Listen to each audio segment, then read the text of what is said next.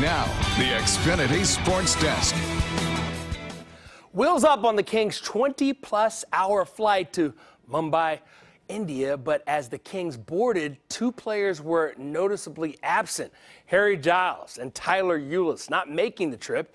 Giles being held back with left knee soreness, while new King Ulis also remains behind with a right groin strain.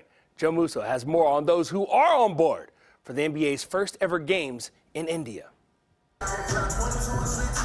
As the Kings embark on a 22-hour journey to India, some have expectations. I have some Indian friends. Growing up in Toronto, Toronto's very diverse, so they always would tell me. I've never been, but I'm looking forward to it. Others, not so much. No, I don't know what to expect, bro. You know what to expect? No, I know it's going to be a lot in I've never been to India before, bro. It's going to be a fun trip, but it's a business trip.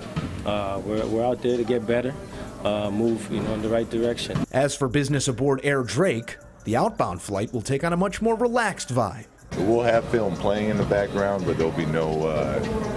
If you try to turn that flight into a long film session, the players are going to revolt. Tonight's flight, it's more about, hey, let's have a good time together. Let's talk about things. Let's get to know each other on a deeper level. And then once we get a couple games in India and have some real film to look at, coming back, we can have something playing. This week's venture made possible by the efforts of one man in particular. Kings owner Vivek Ranadive looked on Monday afternoon as his team got ready for a flight to India.